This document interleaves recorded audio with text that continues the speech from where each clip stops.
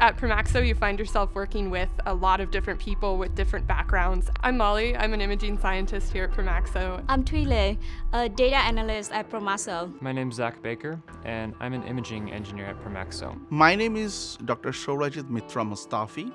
I'm an imaging scientist at Promaxo. I'm Aleksandar Nacev, and I'm the CTO here at Promaxo, and I oversee the entire product development.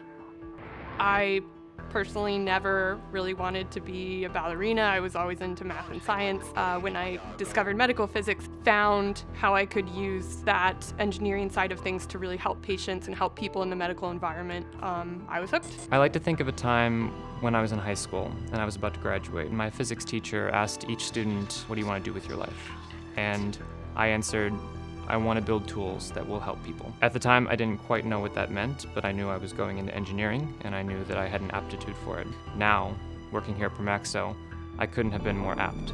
But to be able to work on a technology that is explicitly designed to help doctors fight cancer, to help doctors identify cancer at an earlier stage, and extend not only life, but the quality of life. Some incident happened in my life 5 years back when my father suffered a chronic disease.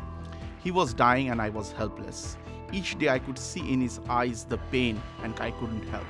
At that point in my life, I decided that I will go to a medical science where I can help people. And Promaxo gives me the platform to work there. I realized that I might contribute my effort to the fight against cancer using my expertise in artificial intelligence. I love that we have such a productive, creative, and supportive team. It's a really highly collaborative workplace where I think I've worked with pretty much everybody on the team in some capacity.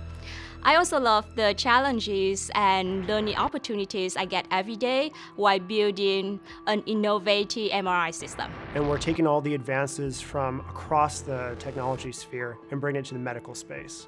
The first product that we have is for an MR-guided interventional device, where we're trying to help improve the patient's quality of life with respect to prostate cancer. The more information that we can give in a shorter amount of time, the better the patient experience, the better the patient comfort, and the more likely that they're going to follow up with their medical care. I'm hoping that this device and others that we develop will help my father in future years to come. Being able to see this technology in action just made me realize that I was in the right place and that this was worth my time, and this is more than just a job from 9 to 5.